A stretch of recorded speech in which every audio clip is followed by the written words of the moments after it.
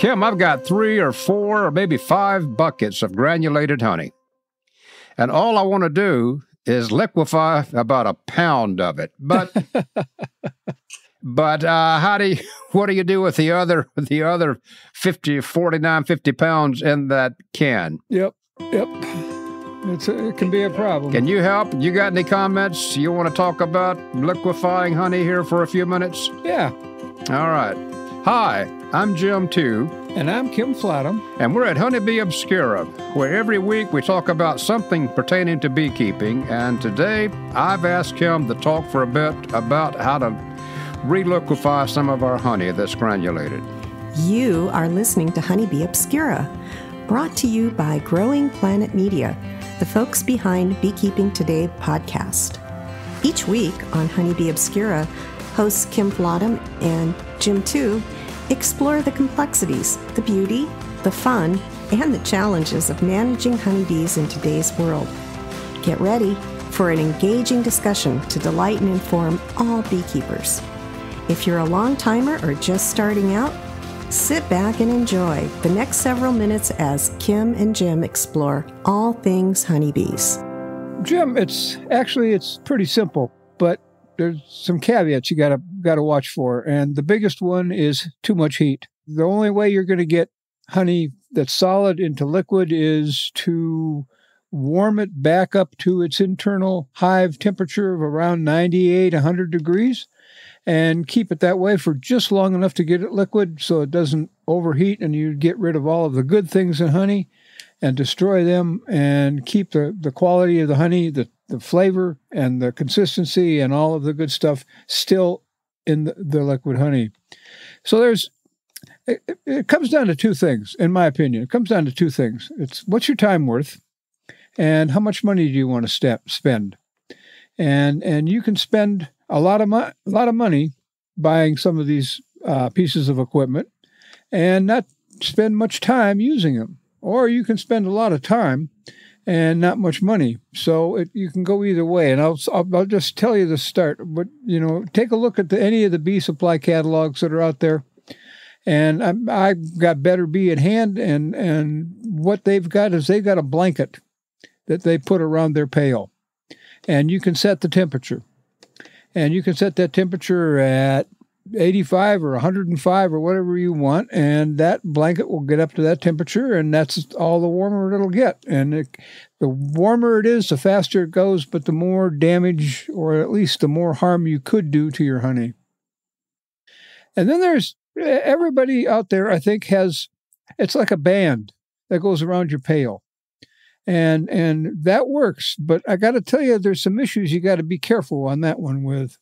Is that band right inside the pail, where that band is on the outside, gets warmer than the top or the bottom of the pail, of the honey in that pail. So you either got to spend some time moving that band up, maybe start at the bottom and move it up slow, or start at the top and move it down slow. But then you're talking about time. But that too, there you can do some temperature things. Yeah, that band is what I have and what I have used historically. It does the job. Basic piece of equipment, but you were spot on. It's not perfect. Yeah, and some of the older models get too hot. Some of the newer ones are real sensitive. You can control the temperature pretty carefully, but getting too hot is the biggest problem. And I'm all for moving it 3 or 4 times. And again, it comes down to what's your time worth and how much time do you want to spend doing this. So there's the blankets, and then there's people. Some companies have boxes you can put that pail in, and that box will heat up inside. And again, it's temperature sensitive. You can set it for a lower temperature; it'll take longer, and that's actually not a good thing either. The longer you've exposed it to too warm temperatures, the more you're going to damage that honey. So you're going to keep it at the 95 to 100 degree temperature if you can. Let me tell you about my friend Buzz, who made his own. Made his own what? His own heating box. Ah, heating box. Yep. And he uses, you can go to any big hardware store, building supply store, and get this inch thick foam. You know what I'm talking about? usually blue, maybe silver colored. A 4x8 sheet. What he did is he took that 4x8 sheet home, and he measured it out, and he made a box big enough to hold 2 5-gallon pails. The bottom sits on the floor, so it's insulated there. And that bottom, between the 2 pails that you can put on that bottom sheet of foam, there's about 10 inches between them. And right in that space between those 2 pails, he put a light bulb holder. And he ran the cord out the bottom of the box. And then he just built the box around, the 4 sides and the top. So when you get ready to put your honey, either 1 pail or 2, in that box, you just lift the top off, you put the honey on the bottom, and put the top back on, and then you turn on the light. And inside the box, there's also a thermometer that you can read from the outside. And he runs it until it gets to be about 110 degrees at the most. That's the air temperature in the box, not the temperature of the honey. That's the air temperature in the box. The temperature of the honey is going to be about 10 degrees less, he says. And it takes about, when it gets up to 110 degrees or so, it takes about 24 to 30 hours for the air in that box to get that warm. When it gets that warm, he takes the top off. He turns the pails either 90 or 180 degrees, depending on how the honey looks inside. Puts the top back on and waits again until it's the right temperature. And usually in 2 days at the most, the honey in both of those pails is liquid, and it's only, at the most gone up to 100, 105 degrees. So, hold on. Is there a thermostat that turns the light off? No. Or is he just manually monitoring this simple box? He's manually monitoring it, but it's where it's easy for him to do. But you could easily put a thermostat on there, an on-off switch that would turn it off if it reached the temperature that you set it at. Easy to do, inexpensive. This whole thing cost him $20 to build. Yeah. He holds the box together, not by glue. But what he did is he used long nails. And that way, if something happens and one side breaks or you set something on top and it caves in, you just take the nails out and replace that one piece. So it's adjustable, it's adaptable, it's inexpensive, it's easy to use, and it's safe. Well, I like all of those things. We're showing our age because you've got to be using a tungsten bulb in there. If you're using one of the latter-day LED bulbs, nice heat, efficient lighting, much lower wattage and voltage, and no heat. So you've got to be using the older-fashioned tungsten bulbs that gave off more heat than light. But you're right. When you started out, you were very honest with me and with the listeners that you may be spending some time on this. So, of course, it's 2 5-gallon buckets. For most people with just a few hives of bees in a small market, that's a lot of liquid honey to deal with there. So, yeah, one of the things that we talked about when I first saw this, because the first question I asked, I said, I got 1 pail. I don't need one this big. And he says, well, you want it big enough so that bulb isn't too close to that pail. And the pail there's still room in that box for air to circulate around that pail all sides. So it's got to be big enough to accommodate one bucket. If you're going to just use one, it's got to be bigger than just 1 bucket. But some of the ones that are available that you can buy already made are 1 bucket big. And it's like a blanket that touches the pail on all around the sides and the top and the bottom. Well, I've never had this thought, but listening to you and envisioning what your friend has done made me realize this. Honey is going to granulate when you take it away from the bees. I've seen granulated honey in hives, but they were beekeeper-assisted hives. Too big, too much honey that had granulated. But I wonder if honey granulates in small amounts in those natural cavities so that this is not really an issue. Is the heat maintained? When you started out, you said that 90 degrees, 95 degrees, that's a common temperature in my ancestral home down in South Alabama. That was a routine day. And that hive sitting out in the sun would be much hotter. So in the hive, in those warm climates, the honey was never going to granulate, was it? Probably pretty close. one thing I forgot to mention about this is you could put a case of honey in there. You can 24 or 12 jars, loosen the lids, and you'd have the same effect. You'd come out with all those jars liquefied. Yeah. Well, I like this whole idea. It's simple. You're right. I mean, you don't even have to have a particular wiring. You could just lay a trouble light in there. I'm wondering, are we saying something that'll start a fire? In what way, Kim, are we giving out bad advice or having a conversation here that has some unforeseen consequence? I don't see anything readily. You bring up a good point about flammable material, though, in that box, because you get distracted and you forget or whatever, and suddenly you're not there in 24 to 30 hours to turn those pails. Can that internal temperature get hot enough to do something to that foam? And that's a good question. Well, there is that caveat. Let me tell you a story about the band heater, and let me add all kind of caveats to this before I even begin the story. The band heater had been used to liquefy hundreds and hundreds of buckets. It was well used. It was no longer new, Kim.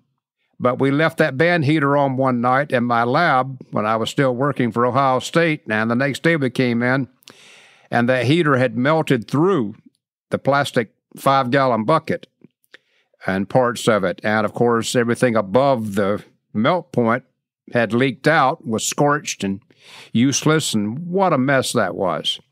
So you almost have to leave these heaters going overnight, but it seems to me, Kim, that it's okay to worry about those heaters while they're on, no matter what kind of heater they are, because this is something we had to come up with because honey granulates when we take it away from the bees, if it's good honey. Yep.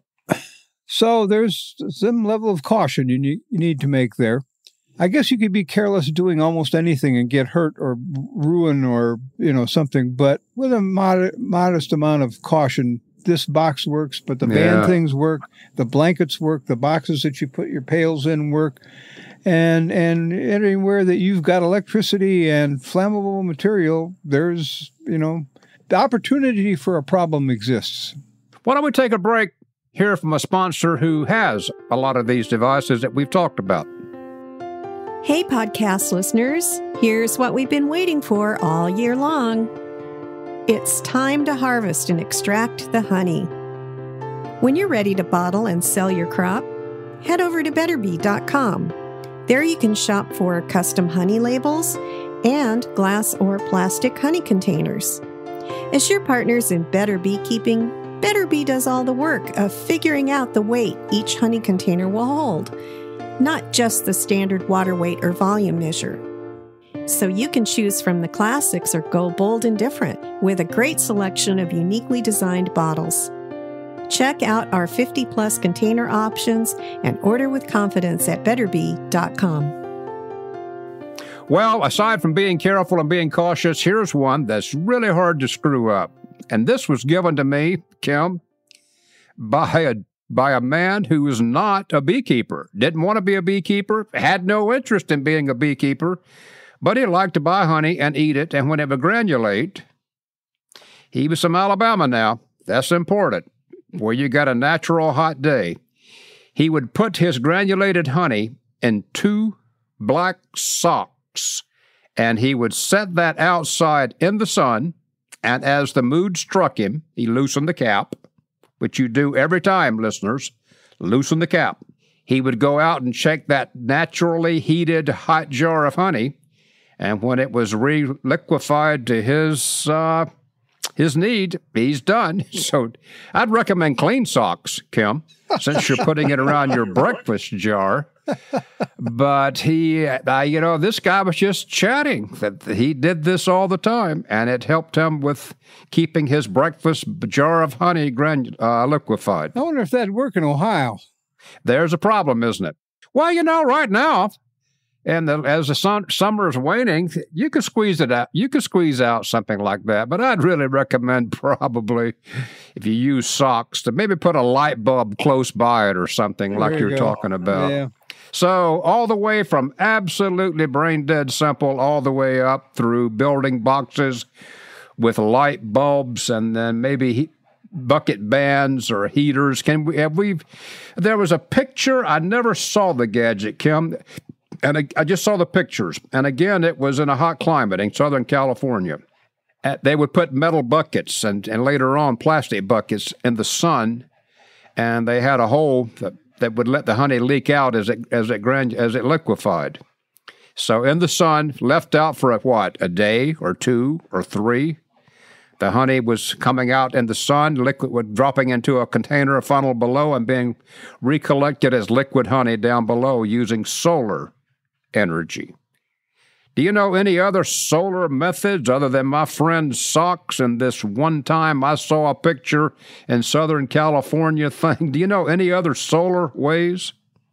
I thought about wax melters. Could you, those gadget boxes we put in the bee yard, can you put granulated honey in a wax melter, in a container, in a jar, and liquefy it? I don't know. I have never done that. Well, the issue you run into there is temperature control. Yep. And if it's hot enough, it gets hot enough in there to melt wax, you got a problem because it's going to be too hot for maintaining the quality of the honey you got in there. Now you can, monitor it, run out and take a look every once in a while and see how it's doing, put a thermometer in there, open it up a little bit if it's getting too warm. And I suppose that would work. That kind of what's the word I want? That kind of lack of control, or the time to constantly monitor it kind of detracts from that technique a little bit. But I suppose you could make it work. Well, there's all kind of detractions. The thing is, there's always clever people out there. Yeah. Now, they're doing something that I don't know about, So somewhere someone's figured out, the sock thing. The bucket's turned upside down with small holes in the lid in the hot sun in Southern California. So it really depends on where you are. Well, Southern California this year is going to be pretty easy to liquefy. Oh, yeah. Yeah. A lot of places in the country is going to be easy to liquefy honey. Yeah, well, the thing that what started the whole thing with me on this topic, Kemp, was that I really don't want to have to liquefy a whole bucket because I want to fill a pound jar that I keep in my cabinet for using in my food. So I'm trying to come up with a way. I've never done this, but I wonder if we could ask people who are listening if they've got a technique worked out where I can go out to a 5-gallon bucket that's granulated with what? An ice cream scoop? There you go. Or a heavy steel spoon and scoop out a pound, 2 pounds of granulated honey, and then do what, Kim? Yeah, good question. Microwave it? Or No. Put it in a jar, put it in the oven. What are you going to do when you get it out? Some people would probably say, why don't you just eat it granulated, Jim? Can we go with that? It's kind of gritty, but if you're putting it on hot oatmeal, would that liquefy it enough? How much liquefaction do I really need? I mean, people eat creamed honey all the time. Yep. So that's what I wanted to do was I don't want to have to cook it over and over again. So you heat up a 5-gallon bucket. I got a valve on the bottom. I drain off 3 pounds. Then I close the valve off. I take my honey in. And then what? Just a month later, that bucket's granulated again. So I heat it up again. Every time I do that, even if I'm staying at 95 to 100 degrees or so, I'm cooking off some of the volatiles off that honey. It's after a while, I've just got a sweet syrup left there.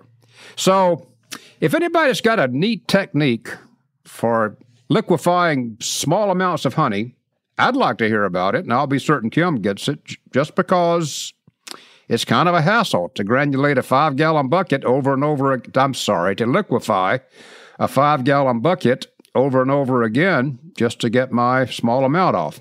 Well, I think it's about time to wrap this up, but I got to tell you what I'm hearing here right now is just bottle that whole bucket and let the bottles crystallize, and then you can warm them up 1 or 2 at a time over the next, as you use it, rather than heat that 5 gallons up every time. So if that way you're not heating the honey over and over and over and over again, you're heating a little bit of honey once. Well, I'm having to reheat those little bottles, though, more than one time. So, but it's not over and over and over again. You're right on that. All right. I've got honey granulated here in cans. I've got honey on the bees I still need to take off. I've got enough honey for about 65 to 70,000 biscuits. Well, I'll tell you what, save me a couple. I'll be down. All right. Want to do something? I got to liquefy some honey some way for my family, for me. My whole family eats honey, and they want me to be in charge of it, so I will be the guy handling it. All right. Know this.